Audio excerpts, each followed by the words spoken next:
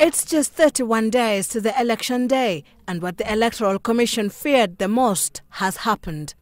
We hereby issue an order of certiorari removing into this court, for the purposes of being quashed, the decision of the Independent Electoral and Boundaries Commission, IEBC, awarding the tender for the printing of the election materials, including ballot papers for the presidential election scheduled for the 8th August 2017 to the first interest parties hearing, which decision is hereby quashed.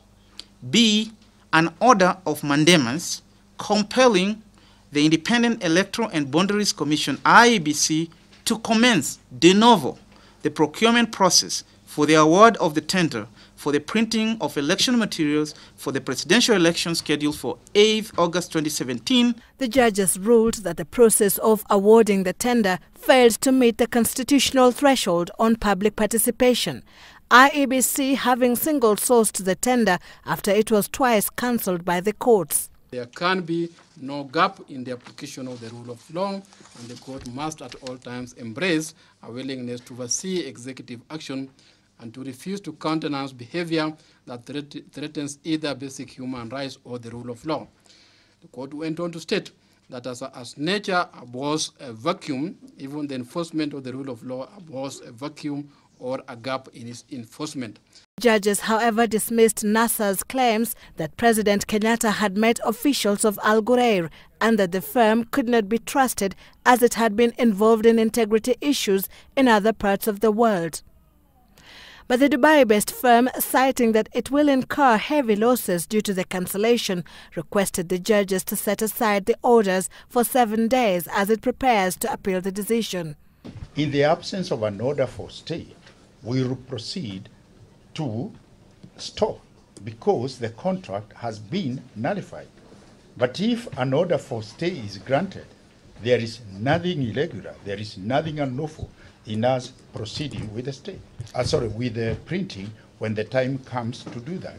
So let's take seriously your argument about costs. Yes. And supposedly the stay is granted and you continue printing. Yeah. Okay? And then suppose that the Court of Appeal agrees with our decision and it does so before August 8th. Yeah. Then what happens? It nullifies the decision after you have printed. Yes. Then what happens to the cost argument? We're not going to.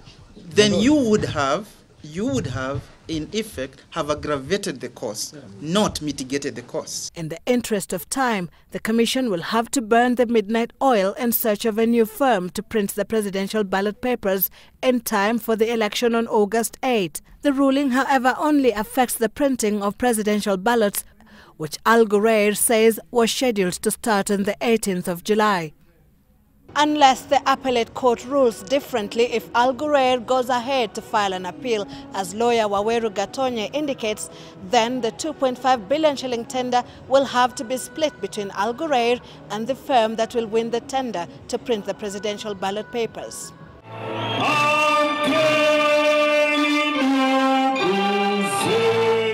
NASA hailed the ruling as a Sabasaba gift to Kenyans and a milestone to democracy. NASA presidential flag bearer Raila Odinga's advisor Salim Loan's statement to newsrooms reads in part, and I quote, "Coming on the heels of the previous landmark court decision that the results declared at polling stations were final and cannot be changed, this ruling also constitutes a serious rebuke of the IEBC."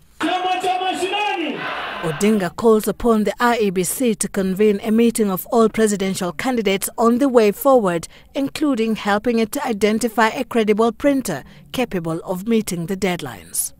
Sylvia Chebet, Citizen Weekend.